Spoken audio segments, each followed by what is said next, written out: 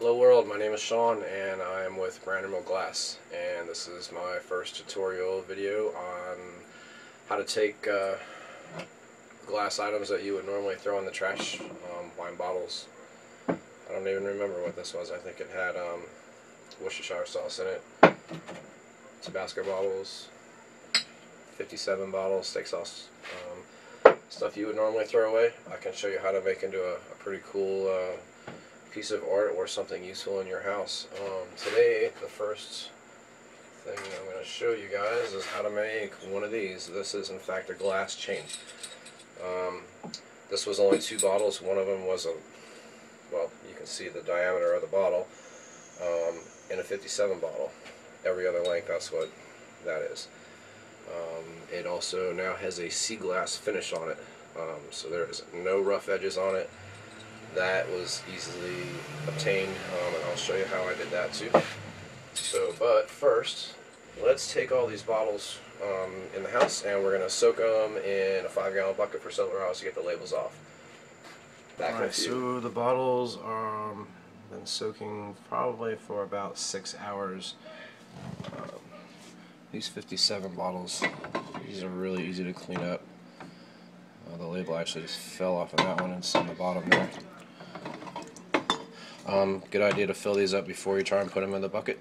It just makes it easier if they just sink versus trying to hold them down one by one. Okay, we've got all of our bottles cleaned up, and we've got the fence set on the saw.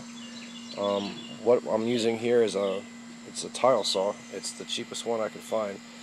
You can probably get one of these on Craigslist for about $25 or $30, which is cheaper than what you're going to spend on blades. These things, for a decent one, is going to cost you about $35. I don't know how many bottles you can cut with it, because I've cut at least 60 or 70 with this particular blade, and it still doesn't seem to be losing any sharpness.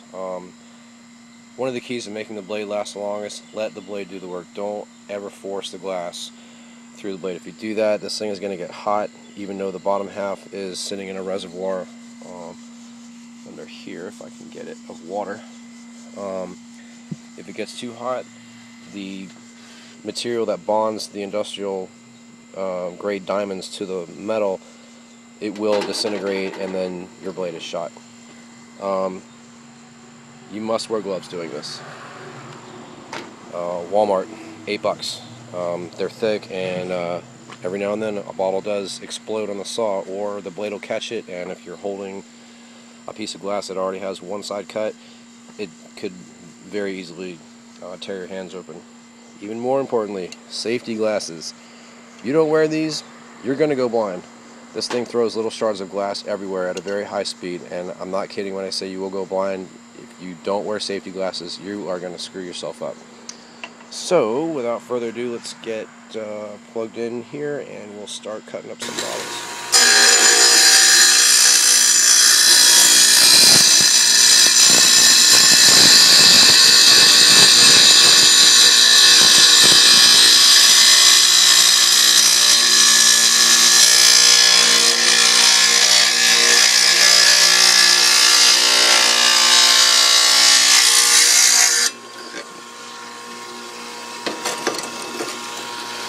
These pieces on the bottom that I'm cutting off, they're going to get rock tumbled as well, and they actually turn into big, cool looking pieces of sea glass that can be woven into hemp jewelry. The slower the cut, the less of the chips you're going to get on the edges.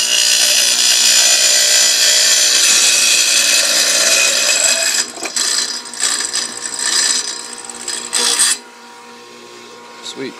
Now the reason I pull it all the way through, even though I'm not cutting anything, I'm still keeping the entire face on this flat, so that when this goes against the fence again for the next cut, you're not getting pieces that are crooked. This is the rock tumbler that I'm going to use to get the sea glass finish on all of our newly cut pieces. Basically, a rock tumbler is a timer with a heavy-duty plastic barrel on it, and you put your glass inside of this with a mixture of water and different grades of sand. Basically what these do is the first grinding will basically just wear down most of the sharp edges. The fine grinding will get it down to about this sea glass consistency, and then if you wanted to bring it back to its original see-through shine, then you'd use a polishing type powder. I haven't used any of these. I simply went to Goodwill and I saw this cool bottle and saw there was sand in it, which is a very fine grained sand, and I've just been using this stuff, and this sea glass finishes seems to be what comes out of it, and it's pretty cool and I'm happy with it, so I'm going to stick with it. So we're going to put this in our mix. I've already got water in there and some of the sand from the last tumble that I did, and we're going to set this for about 2 days. Come back and check it out. Make sure that you've got your tumbler if you are going to buy one of these. They're not cheap. They're about $40 for a new one. I haven't found any on Craigslist, but if you don't put some kind of fabric underneath it to absorb the vibrations, you're going to hear this thing all through your house. And like I said, you know, this thing has to run for several days. It's not like you can just turn it on for 20-30 minutes and then be done with it. So I will get this set up and then I'll show you the process of starting it. All mixed in there, the glass parts are in there, and we have it set for 2 days. Come back and check it out when it stops. Okay, so now I've got all the sand off of these, out of the tumbler, and the finish came out pretty cool. They're perfectly smooth, and they have a sea glass finish to them, except the very middles of them. But that's okay because they look pretty cool. This is one 57 steak sauce bottle. Now what we're going to do is take these back out to the saw, and these are a little thicker glass than this is, so we're going to cut a little slit in each one of these, and we're going to link these up together and see what that looks like. I'm outside now, and I've got the little blue rings, and we're going to cut little slits in them, and that's so that we can link all these together. Again, I cannot emphasize the importance of wearing these things, so let me flip this around here. Okay. And wearing gloves. And holding an iPhone while trying to cut glass.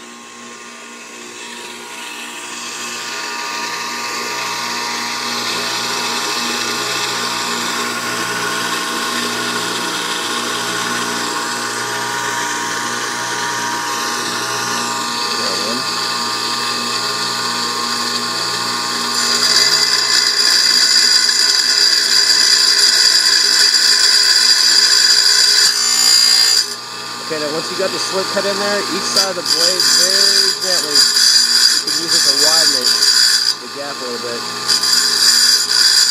That's about what you want right there. Cut one more just in case you couldn't see it all that great.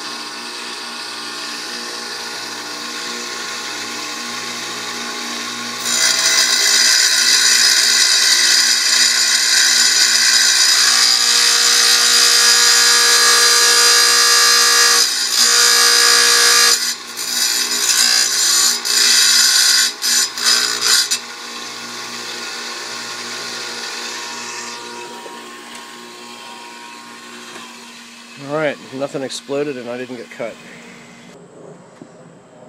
That's the finished product. I don't think I need to show anybody how to link chain together. Anybody can do that. This thing is pretty cool. Looks pretty neat. Hi, one more thing I forgot to tell you. When you're done cutting glass, make sure you take a shower with one of these things, because you're going to have little pieces of glass stuck in your arms or any part of your body that was exposed with direct line of sight with the saw blade. And if you're not wearing a great big mask, like one of those plastic shields and a big rubber apron, you're going to have this shit in your in your skin. Gently wipe it off, and then the big scrubby thing, throw it away, because you're going to have glass in that too. They're only like 75 cents. Don't be cheap. Okay. See you guys.